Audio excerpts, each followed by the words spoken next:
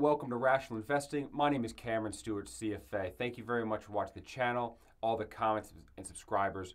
I greatly appreciate it. This channel, we're dedicated to the rational investor. We are hunting for value stocks that we believe we can buy below their intrinsic value, hold them for a long time, and realize an increase, an outsized, above market, whatever you want to call it, return. We do that with the 5 key attributes. We look for top line revenue growth. We look for earnings growth. We look for strong free cash flow, low debt, and a well-priced security. That's what we've been doing here at the channel for almost a year. But I wanted to take a minute and recap a little bit about the year. From what I'm seeing in the market, I see a market that has fully recovered, at least the stock price has fully recovered, if not gone above where I thought it would be this time this year. And I'm having a harder time finding good value at reasonable prices on all the large cap companies that I'm finding, that I'm searching for. So I think what we're going to do is we're going to pivot. And in 2021, at least we're going to attempt this. We'll see how far I can go with it. But I want to start looking down market. Not the big cap companies, not the mid caps. Start looking at small caps. Let's go micro cap. Let's mix it up and find companies that have no analyst coverage, that are not on an index, that are not receiving zombie money from the index, the passive money that's out there. We want to find companies that are well operated, that are young, that have large management stakes in them, but still meet our criteria, right? Top line revenue growth, earnings growth, low debt, well priced, and strong free cash flow. That's what we want to try to do. And I think if we can pour through some of this, maybe come up with a couple gems that will really grow as they get included in these indexes, as analysts find them and begin to start coverage of these companies, and they get greater exposure, more capital will be drawn to them, and they should have a nice run up in price. Let's start taking a look. This is my first attempt. We're going to try with this company behind me. Let me know what you think, and I'll look forward to the comments. All right, here we go. The company behind me is FeverTree. Now, FeverTree makes mixed cocktail mixers that go into your whiskey and your gin, your vodka to spice up the drink a little bit. They talk about the quality of the mix that they make, and they tout that they are the UK's #1 provider of cocktail mixes. Now, this information, because they're a pink sheet stock, they don't have to file like every other public company that we have looked at on this channel. There are different requirements that the SEC asks of pink sheet companies, and this stock is no different. So what I've had to do is actually go to the London Exchange, pull down the materials that I can find from the London Exchange, and go to the company's website and pull down materials that they have. So please, do your own research, smell check all of these numbers. I don't believe anything in here is audited that I could find. So there's a little bit of a wing and a prayer on assuming some of these numbers are correct. I've done what I can do from what I can find, but I want to definitely flag that for you, that this is their information, or it's information that I can't verify has been audited. Here we go. Let's take a look. This is their 2019 annual report. It says preliminary results. I don't know why. I pulled it down to the most recent document they have on an annual basis, so it should be the final version. But let's go through it. There's a nice little COVID update here that they gave. That one thing I wanted to show you is they had strong free cash flow, no debt, and a large cash balance of 120 million pounds. Remember, British company, all this is pounds. Going kind of into the UK COVID crisis. They're about 50-50 wholesale retail on their business across the different different paths, distribution channels. Predominantly UK. So if I go down to their financial stack here, 2019 full year revenue, this is millions pounds, 260 million pounds. So still, even though this is a pink sheet stock in the United States, they're still selling their product and generating 260 million pounds of revenue, which is a lot of revenue. Most of that is in the UK. So 132 million pounds in the UK. Here's the rest of the world broken down by category, and you can see the US is relatively small, but year-over-year growth in the U.S. is tremendous at 33%. Top line revenue growth the UK rather was flat year-over-year, which is not what we want to see. I dug into it a little bit. They were saying that the Christmas market in 2019 was a little weak in the UK. I don't know. I tried to look at UK GDP. I didn't see a blip. I'm not sure what they're talking about. If anybody knows what's going on in the UK, Christmas time last year, put down in the comments, let us know. They said that they had a banner 2018 year, and then 2019 with a little soft Christmas became in weak to produce this flat line. But they're seeing strong revenue growth in all the other global markets, and they just entered the US. So that's their story. They have said it's under their expectations of their level of performance and that they expect to do better. Let's keep going down. They publish an EBITDA number, which I really wanted to talk about. 77 million pounds on 260 million pounds is a 30% EBITDA margin, which is very strong. And I was shocked by how big that was, and I'll get to why in a second. But it's really nice to see. It seems like it's consistent. I'll show you greater historical information in a second, but I wanted to call that out. Other things, this breaks down the UK. US market grew 33% over that period of time. Here we go. US.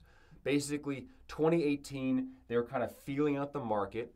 They believed that they wanted to enter it. 2019, they're building teams. They're doing pricing study. They're to begin launching into 2020. And you can see now they're in Target and Walmart, and they're starting to grow in the US in 2020 and beyond. But that's the big difference in growth in 2019 was that they just started in 2018, basically had a stand-up team. Some other information just round out that a pricing study in the US to figure out where they should price their products. They believe with this new pricing adjustment that they have made, they will gain traction. This is some of the other material. Europe grew 16% year over year. Rest of the world 32% year over year. Summary here, business model. This is what I was surprised by and I liked. They've outsourced their production. So they are very asset light. So when on this channel, we have talked about the difference between EBITDA and EBIT. EBIT, right, does expenses to depreciation of capital investment, which in a light business model, you've outsourced your manufacturing. You don't have to build the factories. You don't have to build the production line. You don't have to maintain operating efficiency. You're paying someone else to do that. And that asset-light model means that depreciation amortization is really low, so your EBITDA is going to be close to EBIT in this scenario. And that's why their EBITDA margin is so high. But I do like that a lot. It was really neat to see, and it was something that I wanted to explore. That's their slogan. If 3/4 of your drink is in the mixer, mix with the best. So I kind of like that, actually. All right, I want to talk about this chart. This chart I downloaded directly from their website, and it's a chart of the top shareholders. Charlie Rolls and Tim Warlow are the two founders of this business, and they maintain a sizable portion of the equity ownership in the company to this day, 7% and 5%, 7% and 4.7% respectively, which might be a single digit on the equity number, but the business itself is a $3 billion market cap, which means that this 5% is roughly $150 million of equity value that's sitting in this business. So he has all kinds of incentive to grow that and to maintain and safeguard it. So that's a neat value check. The next thing I want to do is I want to look at year-to-date 2020 numbers to see what they've done, what the impact of COVID has been, and then I'll have a smell check where the full year numbers will come in. Okay, behind me is the most recent data I could find for the first half of 2020, and let's take a look and see what happened. The first half of 2020, revenue, 48 million pounds in the UK, 27 in the US, 20 in Europe, rest of the world 8 for a total 104. That's down 11% year over year. It's neat to see that the US continues to grow at 40%, which is strong growth. Again, they basically just stood up a business in 19. So going from almost nothing to a full-fledged business being at Target, Walmart is the reason for this monster growth. But it also means that they're investing in this area heavily, and I think that's where they believe they can grow, that this US market will be materially larger than the UK market over time. But it looks like 11% drop in revenue. EBITDA, they still published EBITDA at a margin of 22%, but it's down 35% year over year when we look at the first half of 2020. So this is kind of what we're going to use when we publish our estimate of what full year 2020 will look like, and then kind of going forward, we do expect them to turn the business around. I was pleasantly surprised when I saw these numbers, by the way. Really, really strong growth number.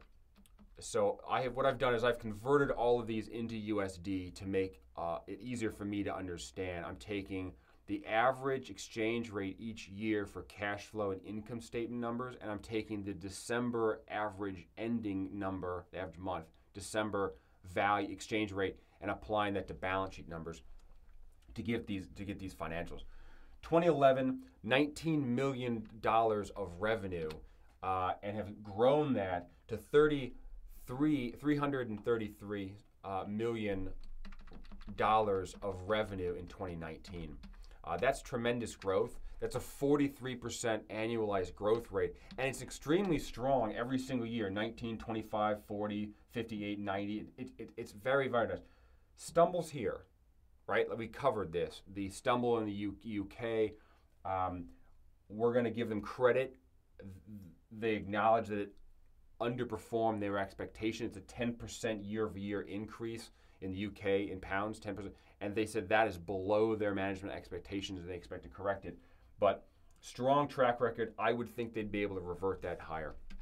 EBITDA followed the same trend. So $5 million to $96 million over this period of time. That's a 45% annual growth rate with strong margin. This margin is 32% pretty consistently every year, and part of that outsourced model that they have.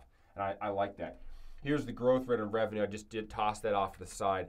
Absolutely monstrous every year with the exception of the last year. So I'm hoping that they'll get somewhere close to this in the outer years in the future once COVID recovers. But that's that's revenue, that's EBITDA. Let's take a look at enterprise value. Debt, like they said in the document, is zero. This is effectively zero. Less cash, there's no excess cash, even though they had a strong cash balance. I'm leaving all the cash in the business. I want them to use it to grow. I'm not going to remove that from enterprise value. Market cap has been fairly flat. This is shares outstanding times average price for the December fiscal year end, $1.5 billion to $3.6 billion.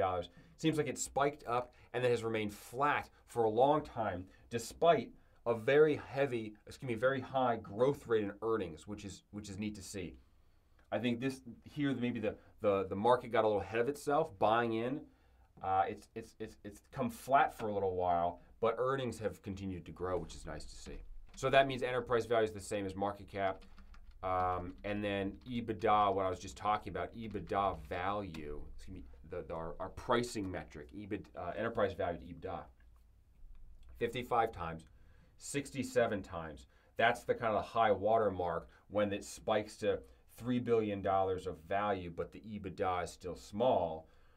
EBITDA grows, market cap stays the same, so this metric falls, and you see it 38 times by the end of 2019. Currently, it spiked back up. I think that's a combination of, well, this is forward EBITDA, so this is 2020 estimate of EBITDA, which is lower than this number. So you have a higher multiple. It's currently at 64 times in my opinion. But we don't know if that's well priced or not. It's definitely a taller number that we are used to seeing, but these are smaller companies.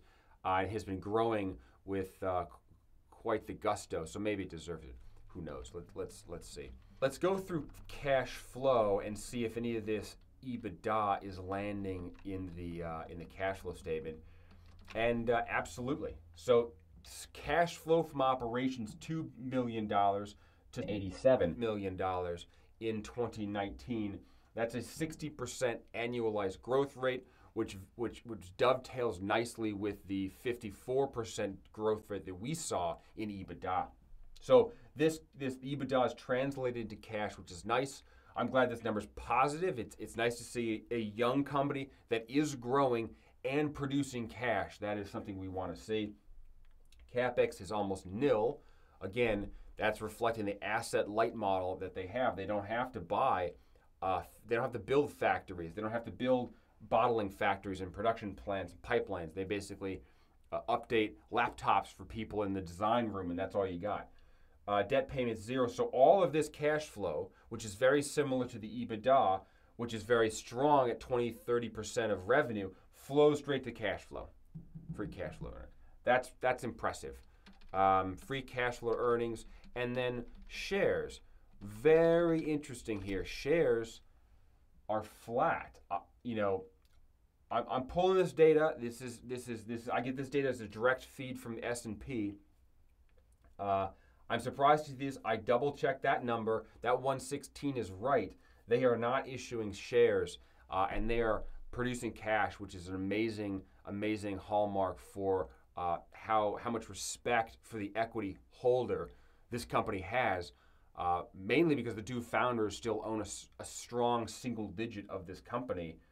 They are unwilling to dilute themselves, which I like to see. They don't use debt. They don't dilute themselves. They are funding this business from its own free cash flow, and that is a rarity in this landscape, and I like to see it.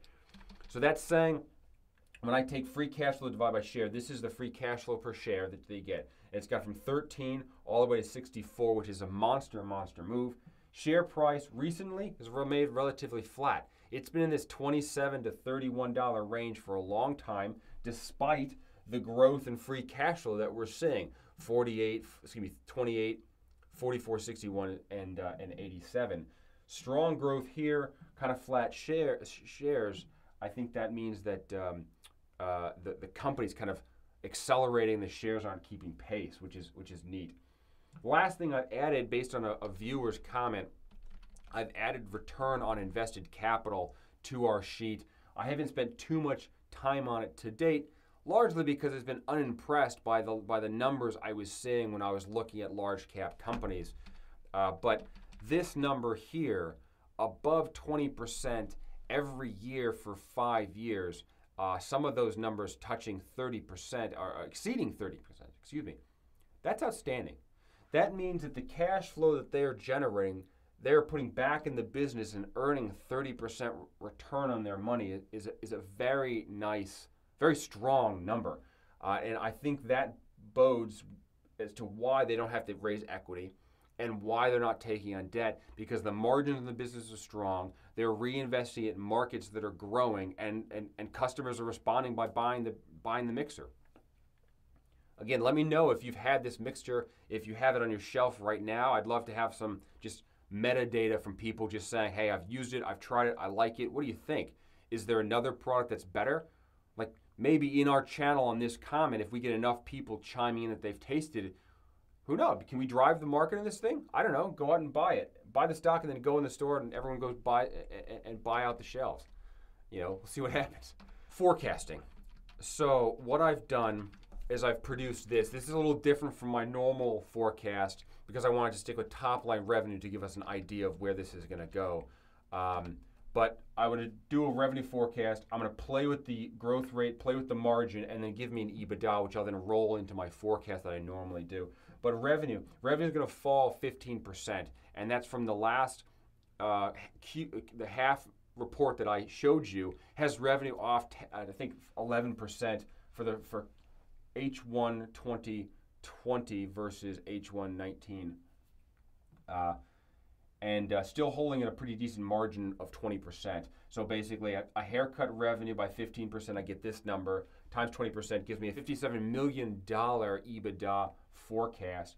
I then kind of resume a growth rate, a strong growth rate that they've had in the past, reverting back, and I levelize it at about 20%. I'm hoping they can beat this number.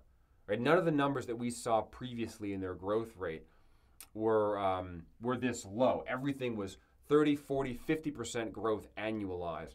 I'm holding in the 20s and I'm bringing it down because I don't know what's going to happen.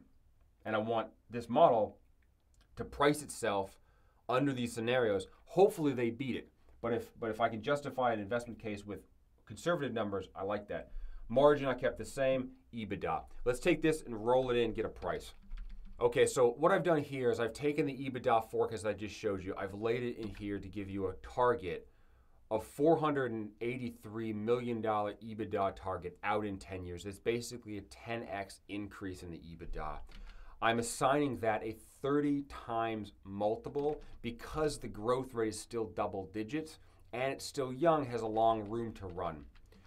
That is a $14 billion enterprise value, which isn't that much larger than the $3 billion it's already at. I mean, it is. It's a good 4x, 5x in size. But in terms of the scope of the beverage industry, the mixing industry, it's not that big. So I think it can handle it. I'm not changing shares. I'm assuming they don't dilute the shares, and I get a $125 price target out in 10 years.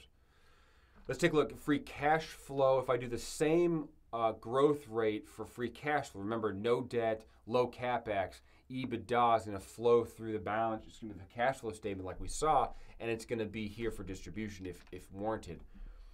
This 51 cents is the average of the last 3 years, and I'm growing it the same rate I had before, and I get $2.75. I apply a 2% yield factor to that, and I get a price target of $137 a share. Now, we've got two forecasts for price. Let's go see what this looks like in terms of a value. The shares currently trade at $31 a share. We covered that earlier. They've gone up and then down, kind of back up a little bit, so they're in this range. Long term, however, if growth picks up, if margins stay the same, and you buy it and you hold it, and you want to own this mixer company, long term, the price targets could achieve $130 a share if these numbers pan out. If that happens, that is a really big growth rate and a very strong IRR for an investment case. So what does that mean? I'm in for 30 bucks and change. I get a stream of cash flows, and then I'm out at $131 a share. This is my net cash flow. When I IRR this cash flow, that is a 20% annualized return every single year for 10 years. So that means every year, on average, you're making 20% on your money. And that results in almost 5 times your money when you bought over that period of time, which is extremely strong. And I'm hoping that there's even room to beat this number if revenue growth reverts back to the historical 40-50% growth rates that we have seen. Again, I'm holding it back because the UK market was soft. That's got to return. But the U.S. market was growing above my forecast. Europe was growing around the same forecast, and the rest of the world was above the forecast.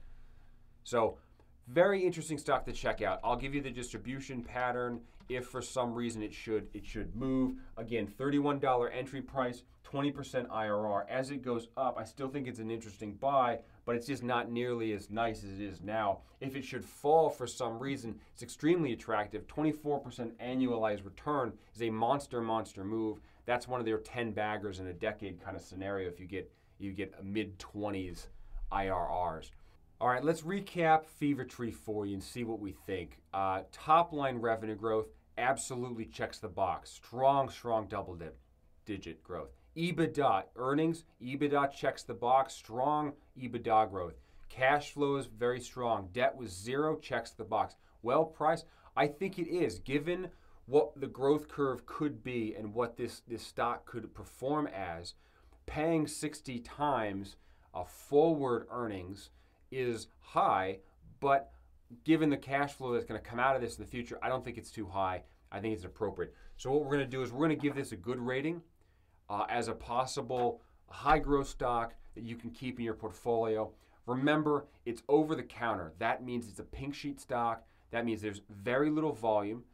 It doesn't have a lot of liquidity. So if you buy it, you're going to have to hold on to it for a while and don't check it every single day. Buy it and forget about it. That's the way you got to hold something that's in a pink sheet stock. This has been Rational Investing. My name is Cameron Stewart, CFA. This is FeverTree, the cocktail mix company. Let me know what you think about this company, if I missed anything, and then what do you think about this micro small cap venture that we might go into? I'm optimistic in it. Personally, I think this is where I'm going to put the focus of my funds in 2021, as I do think that the mega cap stocks are fully valued, are getting very rich, and I'm finding a hard time believing that the money that's in there is truly in there because they've done the DCF, or it's really just everyone's in indexes, and indexes are forced to buy the companies that are in the index regardless of value. So I want to venture off the beaten path a little bit. I think that's what we're going to do. Let me know what you think. Hit the subscribe button, hit the comments. Thank you very much. Talk to you later. Bye-bye.